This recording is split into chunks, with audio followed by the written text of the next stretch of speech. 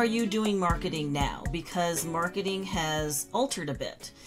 And in distribution deals, distributors want to see films that have a huge following. And without that huge following, they won't pick up the independents right now. No, they won't, because they know that the distributors, or a lot of them are glorified aggregators, as we call them in the business. Right. They're not going to pick up things unless you have some sort of fan base, because there's nothing that they can use to sell it, and they're going to rely on the filmmaker to sell it as well. So you have to have some sort of fan base. I had a total aha moment with More Beautiful.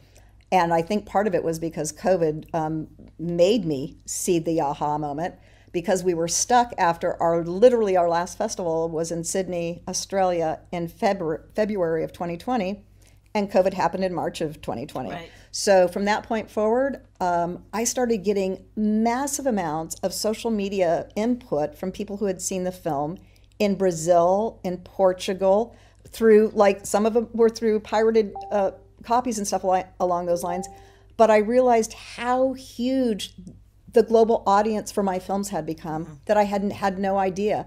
I didn't realize I had a huge following in Portugal. I didn't realize I had a huge following in Brazil. I didn't realize those things. But I realized it because I was sort of dormant from social media, because my last film was in 2012. I was realizing, oh my God, this has really manifested from where we started. It's grown on its own, because I haven't been doing anything for the last 4 or 5 years. Right.